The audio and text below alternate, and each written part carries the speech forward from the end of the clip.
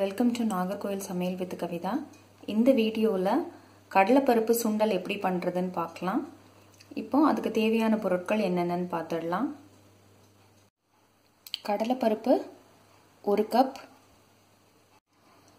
Pepper powder 1/2 teaspoon, பெருங்காய powder 1/2 teaspoon, 1 வரமிளகாய், தேங்காய் 1/2 கப், ஆனியன் 1 நம்பர், கடுகு உளுத்தம் பருப்பு தாளிக்கிறதுக்கு, சால்ட் தேவையான அளவு, கறி லீவ்ஸ், ஆயில். இப்போ எப்படி செய்யலாம்னு பார்க்கலாம்.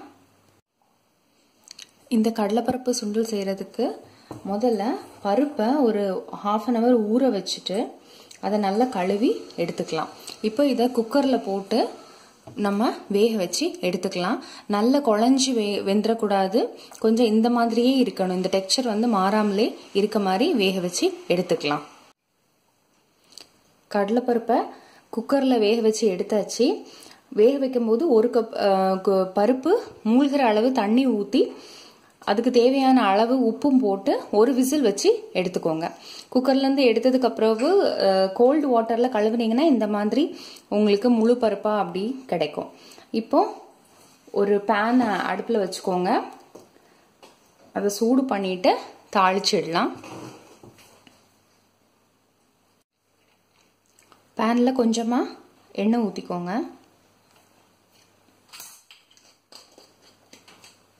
எண்ணெய் சூடானதும் கடுகும் உளுத்தம்பருப்பும் போட்டு தாளிச்சிடலாம். எண்ணெய் சூடாயிடுச்சு. இப்போ கடுகு உளுத்தம்பருப்பு போட்டுடலாம்.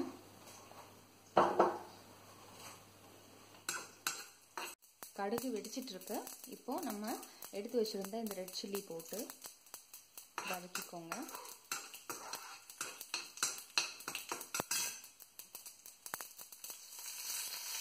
கறிவேப்பிலை போட்டுக்கலாம். இது கூட வெட்டி வச்சிருந்த ஆனியன் அதையும் போட்டுடணும். இதை லைட்டாக வதக்கிக்கோங்க. இப்போ இந்த பருப்பையும் இதில் போட்டுடலாம்.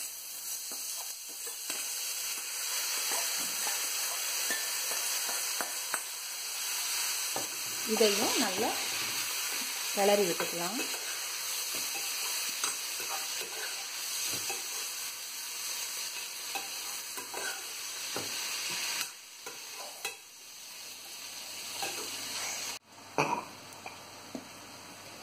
இப்போ இது கூட கொஞ்சமா உப்பு சேர்த்துக்கிறேன். ஏற்கனவே பருப்பு வேக வைக்கும் போது உப்பு சேர்த்துருக்கோம். இப்போ கொஞ்சமா உப்பு சேர்த்துக்கலாம். இது கூட ஒரு 1/2 டீஸ்பூன் பெருங்காய பவுடர்,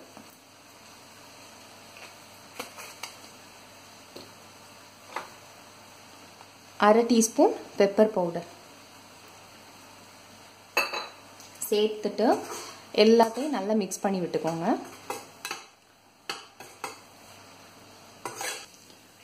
இப்போ இது கூட நம்ம தேங்காவும் போட்டுடலாம். போட்டுட்டு எல்லாம் சேர்த்து நல்லா மிக்ஸ் பண்ணிட்டு ஸ்டவ் ஆஃப் பண்ணிடுங்க.